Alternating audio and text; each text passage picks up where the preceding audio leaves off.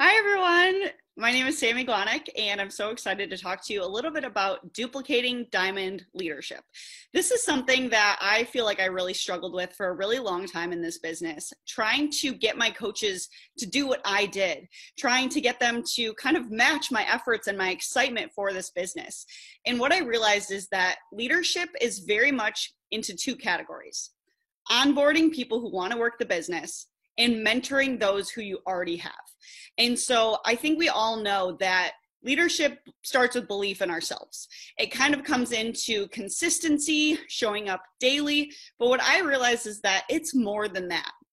It's evaluating who you have coming into your network that really wants to run with you. It's those people that just fire you up because they're even more excited about the business than you are. It's about spending time with those people that you have, mentoring them, educating them, helping them grow in their consistency and their confidence, and helping them figure out what's next for them. Because I've realized that with my sister, Jamie Innes, she's my upline, she helped me see the vision before I saw the vision for myself. And so I wanted to really grow this business in a way that she helped me figuring out where my people were and who those people are that I already had. And so I realized that I was spending so much time either focusing on onboarding, bringing on new people, bringing on new energy, bringing on these people that were going to fire me back up, that I kind of forgot about the mentoring spot. And then I went into a 180 and I spent so much time mentoring the people that I had, beating a dead horse, being like, we gotta go, we gotta go, we gotta go. And they weren't matching my efforts. And I realized that I needed to kind of take a step back and focus on who were the people I needed to bring on and how much time can I spend with them to get them to the next level, rather than just going 100% zero, 100% the other way, back to zero. And so part one is recruiting more working coaches. I think we all know that we need to be talking about coaching on social media, talking about it. But also what I realized is that when I would talk about coaching, you could hear my insecurity about it. You could hear that I didn't think I could be a good leader. So when I went on social media, it very much felt forced, that I didn't really understand how to talk about coaching. I would talk about my challenge groups. I would talk about the exciting things, but my energy didn't match what I was putting down on paper. So because of that, I felt very insecure talking about it on social media. People gravitate towards excitement. They gravitate towards growth. So if they don't feel confident that you are going to be a good leader for them, they're going to find someone else. And so if you were to look at my Instagram 3 years ago versus today, it's not necessarily because my rank changed, it's because my excitement changed. Everybody has to recruit that first diamond coach. You guys are in this group because you are able to recruit multiple people that get to diamond.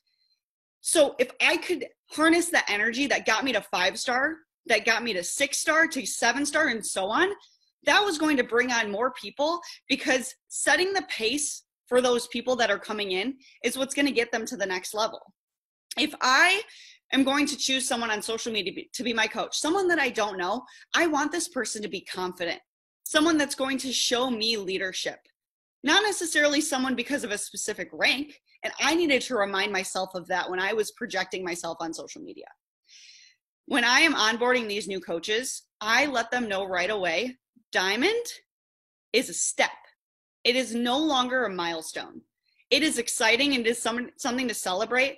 But I used to stress that diamond was this huge milestone worth celebrating. And when my new coaches were onboarded, that's what they heard. That's all they knew. And so they looked at these 12 people that they needed to onboard as a milestone. And when they got to diamond, they clapped their hands and they stopped working, because that was the goal, rather than looking at it as a step in the right direction. So then I kind of took a step back and realized, all right, mentoring. This is the thing that I feel like I struggled the most at. I could get people in, but people weren't doing things. And so I started figuring out what I could do to mentor my coaches to the next level of diamond and beyond. And so the number one thing that has changed for me is I started doing coach pods or coach groups. And I had heard coaches talk about them, but I didn't know if that was really going to be for me. But I did it. I love it. I will continue to do it for a very long time. And so I separate my coaches based on emerald, almost diamond. Almost diamond I consider to be 6 active coaches or more. a diamond pod and a star diamond pod. And every time they rank advance, they get graduated out of that said pod into the next one. They know that they're going to do this because I shout them out in the chat. Every single week, I'm posting team calls. I'm able to talk to them at different levels of the business, which is super helpful. And for my new coaches, they know that if they want a little bit more one-on-one time with me or group and mentoring time with me, they need to get to Emerald minimum in order to get into these pods to collaborate with other people. They're all ran through Facebook Messenger, and they're also reevaluated every quarter of the year because I realized that I was spending so much time with these people that had dropped rank that I didn't really even categorize people as leaders or non-leaders because I didn't even know if someone was once a diamond, but they're no longer a diamond. Did I consider them a leader? My actions and my belief did not add up because I would say they were a leader, but they were all the way down to coach rank. That was a problem for me. So this way I'm able to kind of categorize these coaches based on their efforts of their rank. They graduated up throughout each quarter, and then I'm able to remove them every quarter of the year. So if someone is a diamond and they fall to Emerald, they get put in the Emerald pod at Q3. Same thing with Q4, we reevaluate them, again, graduating up or down based on their rank. And then I also make sure that my business builders every week see my face, whether that means we are jumping on a one-on-one call, whether we are doing the team call, or we are having an open chat. Open chat for me is kind of where I'm able to just jump on Zoom for an hour and my coaches can ask me any questions that they want. The next thing I do is an Emerald brainstorm. For me, this has something that I used as an open chat, but a leveled up version of it. And so every week on Zoom, Tuesday nights, my coaches know that if they are Emerald or above, they are able to jump on this Zoom for an hour. I get one of my diamond coaches to co-host with me, which if maybe you don't have that many diamond coaches, maybe you get another Emerald co-host, or maybe someone else in the network, but just someone to kind of bring in some new ideas. And every week the topic changes and it's based on whatever my coaches are struggling with at that time. For example, when my team had a bunch of rank advancements one week, that week we talked about comparisons and we were able to nip it in the butt before it kind of took precedent of what they were feeling currently. Other weeks, maybe we talk about team cycle bonus and what it means to feel like a diamond coach and what you're actually getting paid. Another week, maybe it's something else, but it's always just things that they're struggling with. And I get a co-host where we throw out a topic out there, we both talk about it, and then these Emeralds and above are able to ask any questions that they want. It has been such an amazing brainstorm and they feel like leaders jumping on these exclusive Zooms. Also, I think it's important to note that my diamond coaches are able to add their one Emerald or, they get to choose an Emerald in their downline to jump on that call each week. And it's based on the topic. So they're able to strategically choose which Emerald that they might be struggling with that topic at that time and invite them to that call. And it's been an amazing brainstorm. Another thing I love to do every probably 2 to 3 months is a diamond internship. If you guys have heard Rob Pearson's team or National Makeup Call on this, he spoke a little bit more about it. I kind of used that. He's my upline's upline and made it my own. But my diamond internships have popped so many people in the last couple of years. Really, I started doing them about 2 years ago. And it is a month-long push group. This month-long push group is for about 4 to 6 coaches at a time that are Emerald and above. They are, a good applicant would be someone who has 4 active coaches and is consistently hitting Success Club. For me, I like to have a little bit stronger Emerald in there, but I have done it where they have 2 coaches and push for Diamond in that month. But their goal is to hit Diamond that subsequent months. We are doing the things during that month that are going to set them up for their business in the future. There is an application to apply. In that application, it's anything about, what are your Success Club numbers the last couple of months? Why do you feel like you should be in this internship? What business hours are you currently working right now? And what are you doing during those hours? Just trying to figure out who these people are that are ready to level up in their business and in this internship. This is the only thing that I utilize for my entire downline. And so coaches can apply, and I just strategically choose 4 to 6 people that I feel like are ready for this internship. We do a tracker check-in every single day. They know that they're going to get removed if they're not checking in with their trackers. I want people that are ready to level up, and this is a really good way to kind of see who in my downline are people that are going to be the next leaders. Or if maybe you have a diamond coach that is banking on this coach to help rank advance them, and maybe that coach isn't putting in the effort, you're able to have that hard and honest conversation that this person at this time is just not ready to maybe hit diamond and beyond. And it has just been such a good kind of flow in my downline of getting people to the next level. I also do extra trainings in this internship, things like why 2-star, because I think a lot of people talk about what 2-star, but they don't necessarily know why. So I talk about that. I show them, I break down team cycle bonus, what to put in a team page. My diamonds who are consistent are always putting things in team pages. But coaches that are emerald and beyond, they might not even have a team page. So I get them to start that and kind of consistently put stuff in it. How to mentor their coaches. I think this is so important for them to note, because that first few days and first few weeks as a coach, they just don't necessarily know how to mentor, and I'm able to help give them some tips so they feel a little confident. And then creating duplication in the downline. Maybe I host a call to help their coaches get to emerald.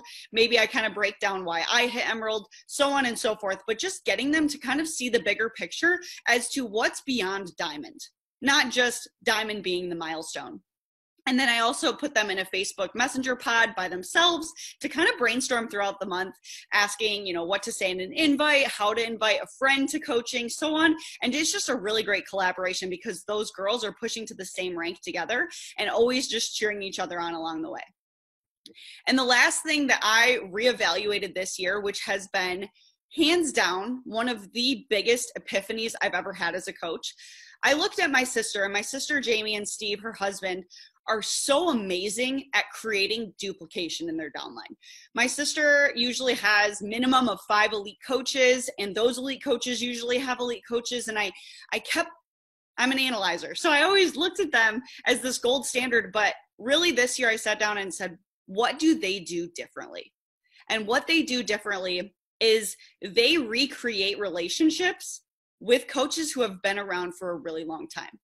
And so, like I said, I spent so much time onboarding because I think we hear all the time, bring on new people, bring on fresh blood, bring on all these people that are going to build a business. And I agree. But I also agree with mentoring the people that you have. And I actually had 2 coaches hit diamond this year. One signed up in 2017. One signed up in 2016. They have been around consistently for years. And I was able to give them a little bit more quality time because I watched Jamie and Steve do this with so many people in their downline. And if I look back on when I pushed a diamond, I can't say that I would have been the go-getter. I wouldn't have been the person that just showed up and taught myself. Jamie, probably because she's my sister, gave me a lot more TLC. She was able to really mentor me, and I didn't feel like I was just swimming alone. And so people, maybe you have diamond coaches that fell. Maybe you have emerald coaches who have been stuck at emerald for a really long time. Maybe you have just coaches that you see so much belief in. And so what they taught me was I started watching my PS coaches. Who's showing up on team calls? Who wants this, but just isn't having the success? What's not clicking? And so I was able to choose about 2 to 3 people a month and pour back belief into these people. And kind of going on a second date with them, giving them another chance to really see success.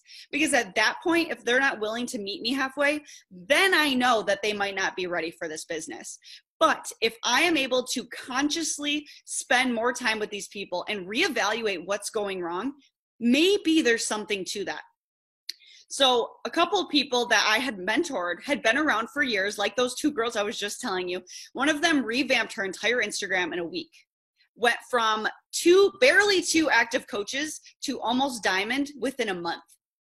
Another coach went from 4 active coaches to hitting diamond 3 weeks later. And I asked both of them, what was the difference maker? And they said, you poured belief back into me. I was struggling because I was watching all of these people succeed. And I started to doubt myself every day that I didn't know if I could do it. But because you chose me to spend this extra time with, that made the difference. I gave these people a second and third chance. Maybe not 10,000 chances, because I do think that if we spend so much time mentoring and you're just beating a dead horse and they're not ready to meet you halfway, that's where you need to go back into the onboarding platform. But I think it's so important to reevaluate who's sitting at your table already. These people were sitting at my table, and I was so focused on bringing on new people that I forgot these people were already here. And so I gave them 1 to 2 tasks every 3 days, holding them accountable, checking in with them, making a note in my planner that I have to check in with Sam, I have to check in with Sarah. I want to see how they've revamped their Instagram since the last couple of tasks. And yes, there were a couple people that I gave a second date to, and they didn't necessarily step up, and that's okay. I was able to bless and release at that moment. And so when I hear bless and release, I truly think bless and release sometimes. Maybe spend a little bit more time, see if that person is your person. Maybe not spend all my time trying to push this person who's not ready to be pushed, but to reevaluate the people that were already there, wanting my help, wanting the time to push their business forward. So those are my best tips. I think sometimes I just need to reevaluate, and maybe you do too, kind of figuring out which bucket you're focusing too much on of onboarding and mentoring, and asking yourself, have I been blessing, releasing too little or too much? Or can I really give myself, am I blessing and releasing sometimes?